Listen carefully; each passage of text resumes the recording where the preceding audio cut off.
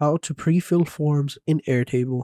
Hi guys, welcome back to another video, and in this video I'm going to be showing you how you can pre-fill forms in Airtable. So having said that, let's just jump into the video.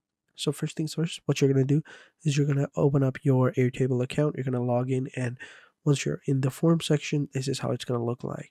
Over here we have a new contact form right here created just now, and in it we have just these two fields. We have the name, we have the company.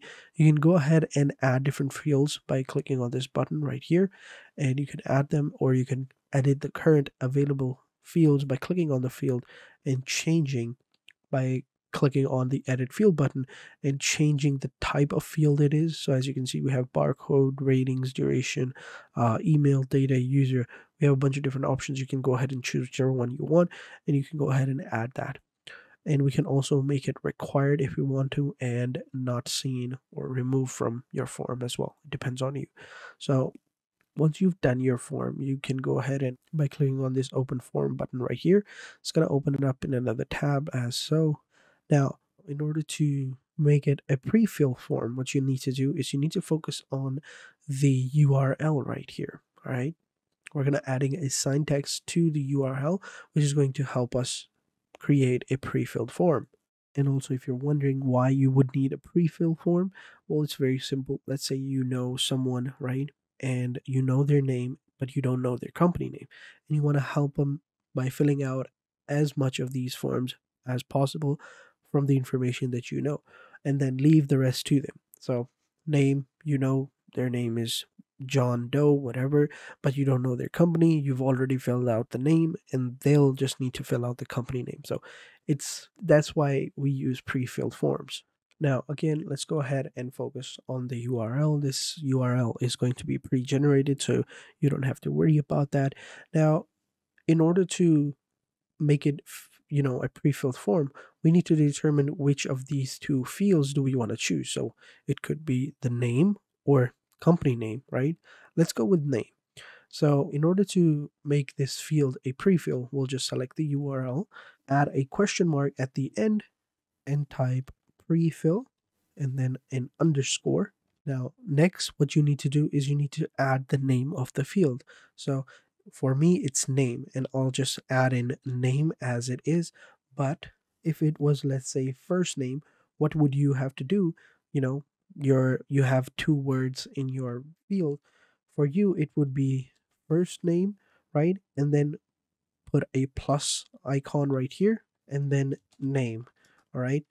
Any space that you add is automatically going to be a plus. So keep that in mind. And then you add the is equal sign right here.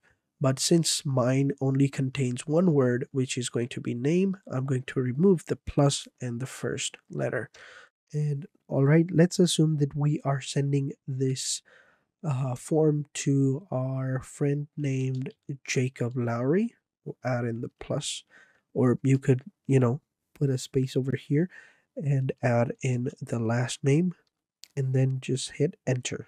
And you will notice that the form has automatically been filled out, and the space bar that you left within the name is now replaced by a percentage and 20. So it's going to automatically fill out. So this is going to be your pre-filled form. But it's not complete yet, because as you can see, the company name field is still empty. So we need to fill this field out. Now, we've already filled out the name, and if you are going to do that, you can see our sign text is starting from over here. Now, what we're going to do is we're not going to remove that, but instead we're going to add an ands field right here, and then we're going to add the prefill right here. Type in prefill underscore company, specifying the field that you are entering in. Company plus name is equal right here. This is going to be it. And now you could just simply enter in the name of the company, and this entire form will be filled out. So you don't have to worry about it. So now we'll just say the company name is Jacob and Co. Pretty simple. Then we hit enter, and there you go. So I'm sorry about that. We'll just say Jacob and Co. There you go. We are now good to go. So this is how you filled it out. Now this link is going to be your pre-fill form link. And then you will see that in your form, you have submitted it and you have received your information. Now you could do a bunch of other stuff as well. Like for example, you could add a field right here by clicking on add a field, and over here by going into the formula section right here, you could add a formula. And if you want to know, find out of a specific formula, click on learn more. It's going to open up right here and you can go ahead and learn all the formulas like so, as you can see right here. Let me just move it right here. There you go. If you don't know how to create it, it's very simple. You just simply click on forms right here. Let me show you. You click on forms, right? Add fields, and click on formula. And right here, it's going to open up right here. And then over here, you could just simply type in encode right here, encode underscore URL underscore components.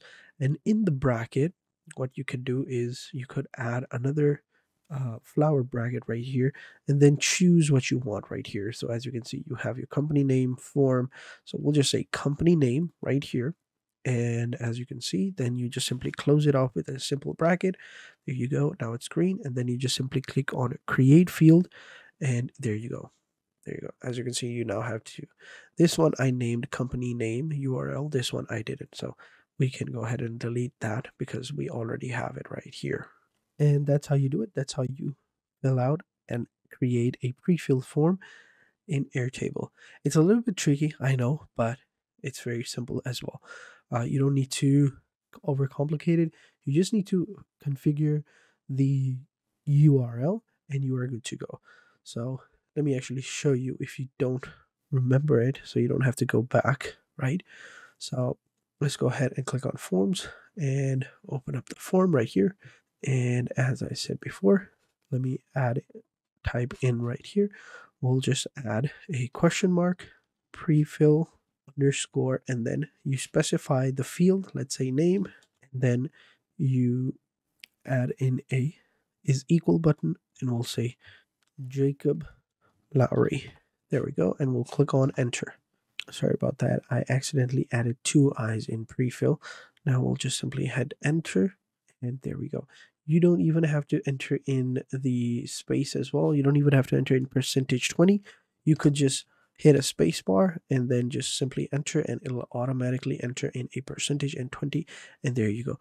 That's how you have it. Then you can just simply copy the link and send it to whoever you want, and they can fill out the rest of the fields as they see fit. So very simple. That's how you do it. That's how you add and create a pre-filled form in Airtable. So if you have any questions, let me know in the comment sections down below, and I'll be sure to answer them as soon as possible. So having said that, guys, thank you guys for watching, and until next time, take care and goodbye.